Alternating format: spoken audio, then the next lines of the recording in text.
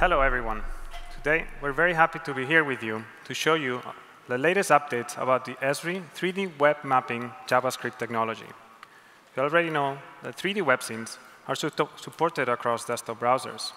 However, as many of you requested, in the next release of ArcGIS Online, Web 3D will also work on modern phones and tablets.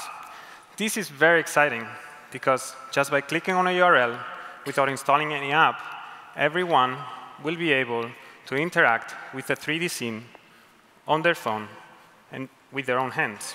So let me start by opening the Chrome browser. And I'm going to go to ArcGIS Online, where I have a web scene of the city of Raleigh, North Carolina. When I open it, it loads the scene viewer, the same desktop application you can already use today in desktop browsers. However, it detects this is a phone, so it will optimize the UI for the phone screen. This scene contains hundreds of thousands of buildings and trees, and I can navigate around and zoom in to get more details. And we notice how the data streams in very fast, very responsive. The scene layer contains the building geometry, but it also contains attributes. So let's take a look at this redevelopment area. Here I have two building proposals. And I can tap, for example, on the skyscraper to get a pop-up with more information about the project. But building attributes are not only used for pop-ups, they can also be used for data-driven visualizations. To show us how, here's Russ. Thanks, Javier. So here I have, on my iPad, we're looking at those hundreds of thousands of buildings in Raleigh, North Carolina.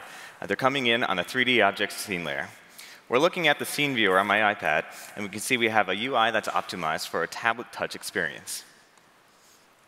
So, like Javier mentioned, you can style your buildings in your scene layers using the attributes within it. So I want to look at the walk times to the metro stations from all these residential buildings. Going into my building scene layer, I just need to pick the walk time attribute.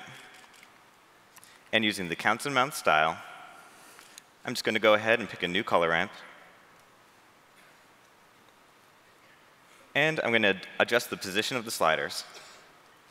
And you can see, as I make these changes, the scene is updating. So let's just take a closer look.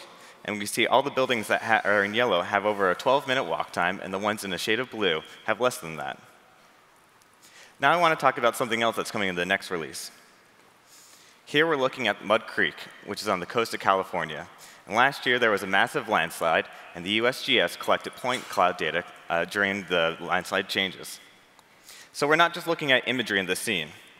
We're looking at point cloud scene layers with tens of millions of points. And we can use the slides to look at all these different point cloud scene layers, stream in all those points.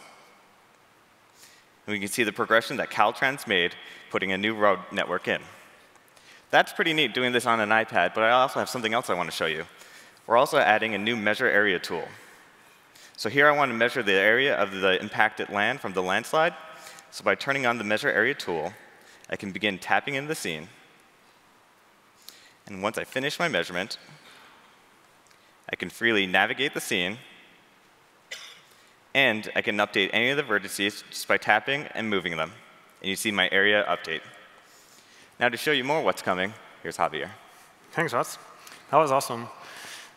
Beyond web scenes like these, you can also create 3D web mobile story maps or apps with the web app builder. And all of this technology is available to you developers in the Esri JavaScript API. As an example of how to do this, we built an app for the Swiss National Park hiking trails. In this app, you can see the trails with labels that are actually elevated in 3D for better visibility in the mountain area. You can also use filters, like by walk time or by difficulty. And you can click on any of the trails to get more information, like this client-side generated elevation profile, or photos that are coming from a special query against the Flickr API. But this is a progressive web app, which means if you open it on the phone, you can install it as an app and open it from the home screen, like I have here on my Android phone. When I open it, it loads, and it looks like an app. It doesn't have the browser URL. Did you notice? But it's still the same JavaScript web application that I showed you on my desktop. When I open it, I still see the trails with the labels in 3D. And I can select any of the trails to get information, the elevation profile, and the images. And don't forget, this is a 3D web scene running on my phone.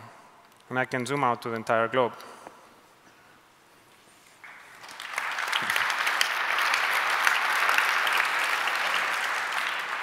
Thanks. So let's switch gears now and talk about something else, but really, really awesome. I'd like to introduce a new capability that we're going to release with the next release of the JavaScript API, edge rendering. With edge rendering, you will be able to style your scene layers with or without textures. Edge rendering will improve depth perception and will help you to see all the details of the 3D geometry. Edge rendering will allow you to create amazing visualizations like these. And very important, edges are generated on the client. So you can turn edges on and off and change the style on the fly in the browser. Let me show you. Here I have a web scene of the city of Zurich in Switzerland. To enable edges, what I need to do is apply a new symbol to the layer with the edges property in it.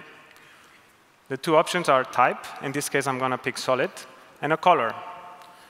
When I run it, wow, the building details now really pop, don't they?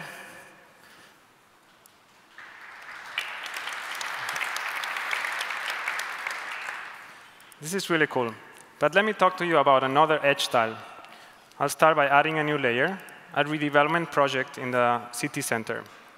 Because this is a design proposal and it's not yet approved, I would like to give it an unfinished look. To do so, I'm going to use edges. Again, I set a new symbol with edges property and the type sketchy this time. Also an extension length. When I run it, now my buildings look hand-drawn. Isn't this cool?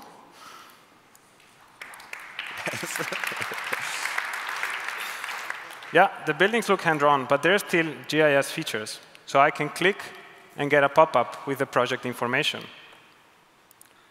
Combining edges of type solid and sketchy in the same scene is a great way to tell your story all together.